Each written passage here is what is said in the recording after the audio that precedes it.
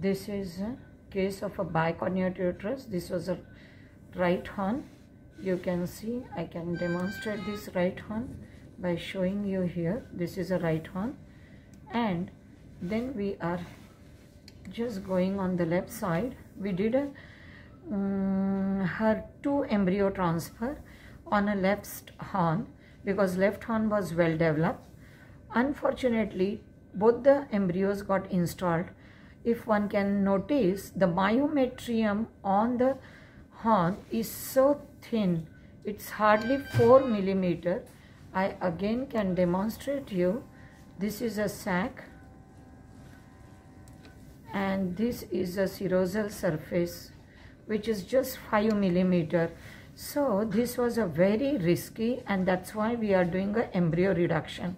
You can now notice there is a live fetus. I'm just making a magnification so you can make out, and this is a fetus which is live.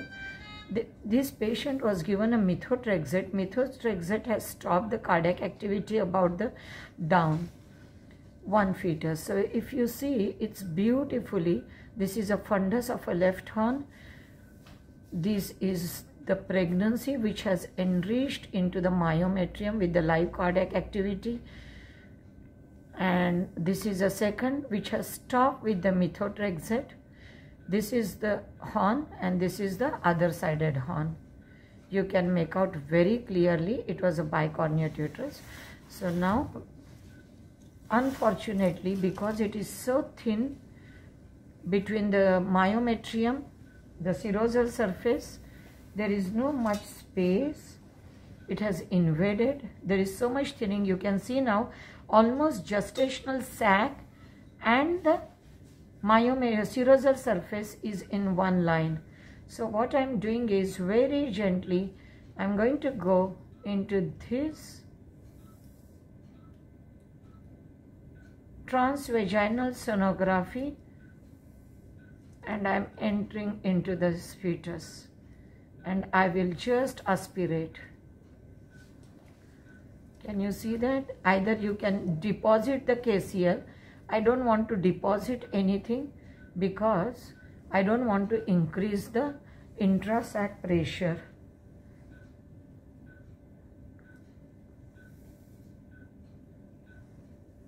And I'll just gently, I will usually, this is how I do the embryo reduction.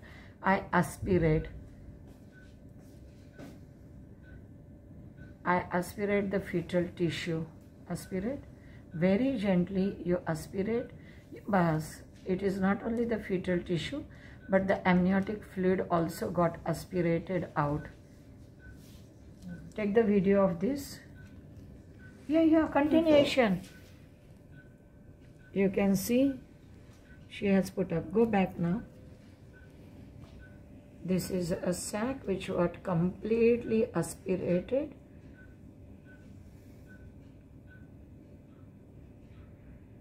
And I'm coming out along with the fetal tissue. Stop the video. So you can see now, this is the sac which I don't want it because it will get dissolved, and this is a sac which is completely collapsed. Do you think you can go and do this? I don't need a rest of the tissue. This is a sac which has completely gone. It was at the myometrium here. And this is the another sac, and I'm showing you this was another. So if I go for a, this was her uterus with the 2 horns. Right side has a sac, left side has a sac, and the right side is the cavity. And this is the baby which with the methotrexxate it has gone, and completely it has been taken out. Thank you. This is the tiny fetal tissue which we aspirated, and this was the amniotic fluid which we got aspirated out. So this is the needle which I use for an embryo reduction. It's a simple long needle, and you can see this is the fetal tissue which got aspirated out along with some, because we directly enter into the baby's heart.